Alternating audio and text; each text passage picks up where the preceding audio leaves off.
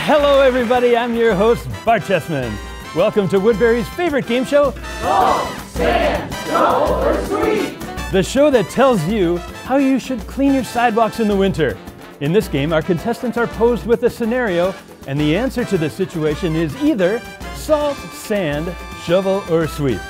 Whoever answers the most questions by the end of the game wins. So let's get started. Before we begin, let's meet our contestants. Our first player is Susan. Susan, it says here, you once went an entire winter without shoveling. Tell us more about that. That's true, Bart. I was living in Florida, so I didn't shovel all winter long. How about that? You don't say. Okay, let's begin. Scenario number one, Susan.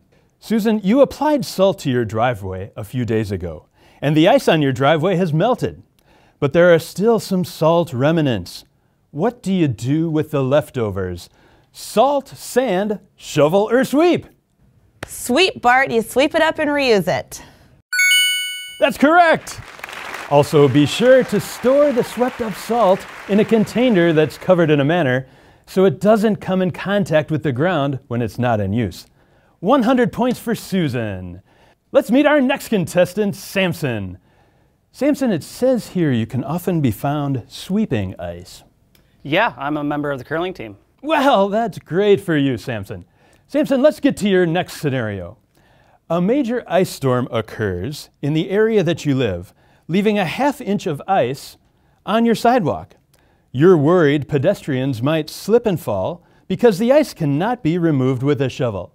Samson, do you salt, sand, shovel, or sweep? Scatter? That's not an answer, Samson. Oh, scatter the salt to minimize the safety risk. That is correct. And if any salt remains after the ice melts, be sure to sweep it up. Fun fact, a coffee cup of salt is all you need for about 50 feet of sidewalk. Sand would also have been an acceptable answer since it does provide traction. 100 points for you. All right, let's meet contestant number 3, Steve. Steve, it says here you once fought off a grizzly bear with nothing more than a fish hook. That's true, Bart. It's an amazing true story. That's great. Well, let's go to our next scenario. Scenario number 3 is, it's -10 degrees Fahrenheit, and you just shoveled 3 inches off your driveway. But beneath it is a thin layer of ice that can't be removed with a shovel. Should you salt, sand, shovel, or sweep? Well, you should salt, obviously. It melts the ice. Sorry, Steve, that is incorrect. Use sand to provide traction.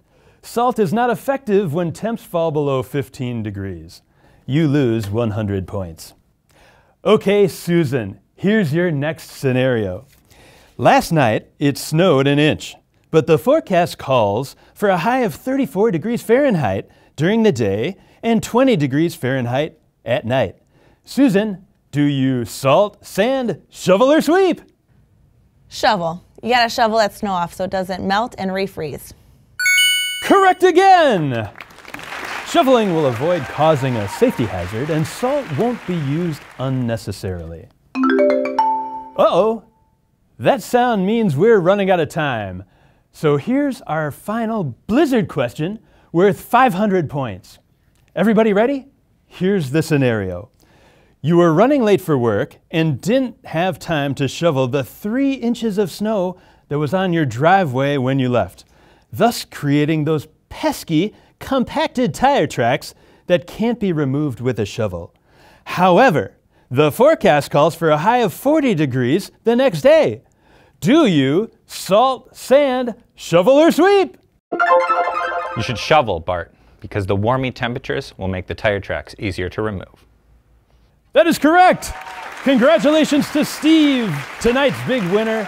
Thanks to Steve and all of our contestants, and thanks to all of you for watching.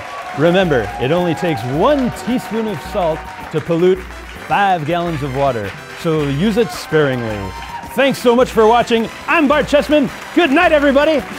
Salt, sand, shovel,